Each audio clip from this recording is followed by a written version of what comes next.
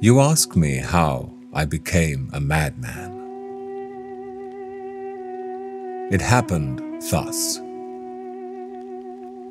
One day, long before many gods were born, I woke from a deep sleep and found all my masks were stolen. The 7 masks I have fashioned and worn in 7 lives. I ran maskless through the crowded streets, shouting, "Thieves, thieves, the cursed thieves." Men and women laughed at me, and some ran to their houses in fear of me. And when I reached the marketplace, a youth standing on a housetop cried, "He is a madman."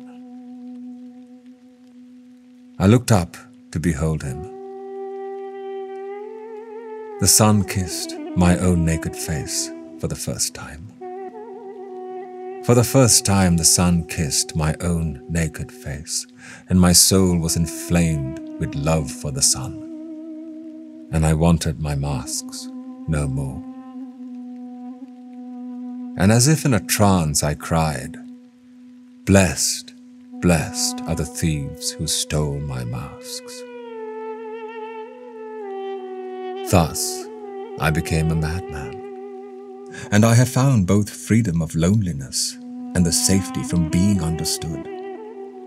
For those who understand us enslave something in us. But let me not be too proud of my safety. Even a thief in jail is safe from another thief.